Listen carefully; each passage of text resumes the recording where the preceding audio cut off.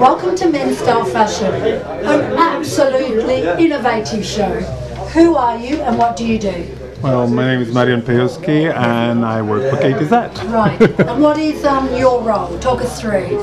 Creative director of KTZ, and talk us through what happened out there. I mean, it was just amazing. You know, what's the inspiration? What is well, it was a journey. It is the moment of the. We are big followers of National Geography. Okay. We love, you know, we love culture of old.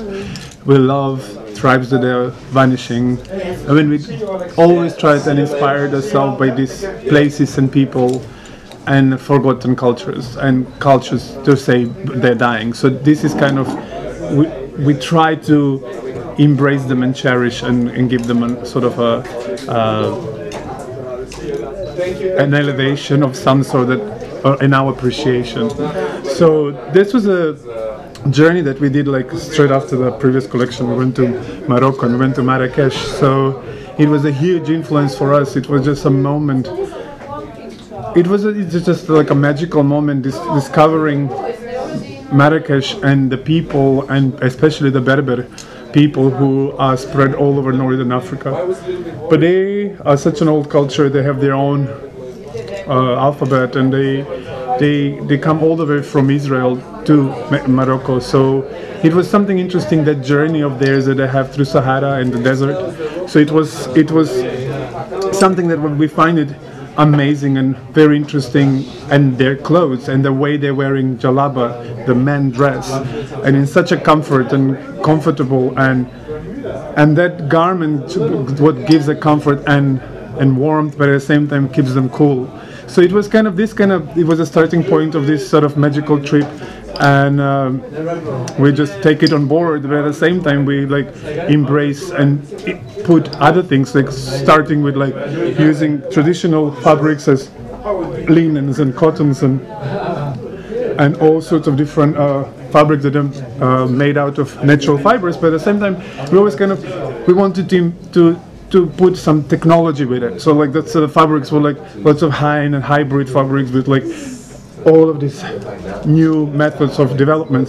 So in the same way it was like kind of embracing the old culture, but we wanted to bring something modernism to it. Obviously kind of casualness and streetwear and also like sport, that we because obviously these technical fabrics, usually you use them in sport for athletes and sportists, and so this was kind of like merging the two things, same like the two cultures.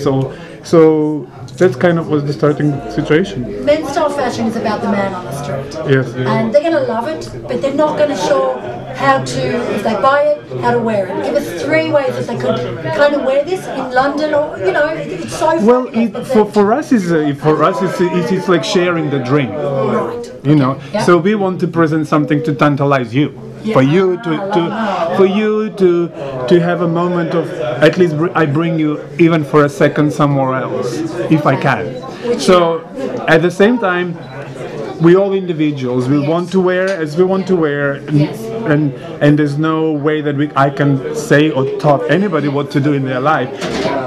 Enjoy and embrace life, and this is what my motto in life always. So we obviously can be like, you can take it that it's overstyled, of course, but we're creating a look and dreamlike. But at the same time, if you see each individual outfit, there was a lot of pieces commercial and wearable and easy. They don't need to be styled in the way that we do, but you know, you have the choice of do what you want with it. Can you talk us through just what you're wearing, because it looks fabulous. Well, it's a bits and bobs of everything. It's always my motto: something new, something old, something blue, something borrowed, something blue. So it's like it's my life motto. So I kind of like love to do things, and I enjoy other designers, and I wear different clothes, and I'm never really one of those people that I appreciate and always love to be surprised by other people's clothes too. So it's like I kind of enjoy. Thank you so much. Oh yeah, no, thank you so much. I just want to end up by saying innovation will always make someone stand out, and that's what you have done today. And we've seen many events, and congratulations. Thank you so much, and thank you.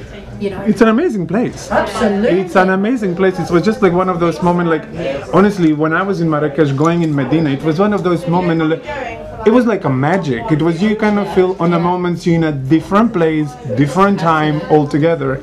And when it was getting that kind of dusk, when it was like kind of the night was falling, and then you kind of all of a sudden different characters and creatures are coming through, and then once I just turn around and I see this old man in jalaba. He was old and frayed, but so beautiful, and it was almost like a 19th century painting. And I was like, it was one of those moments that like I felt like I was in Venice, and it had that kind of Venice feeling in Marrakesh. There's like, there's no cars, and like, I don't know, it's just something that, yes, exactly. Thank you so much. MenStyleFashion are loving you guys. Thank you so much.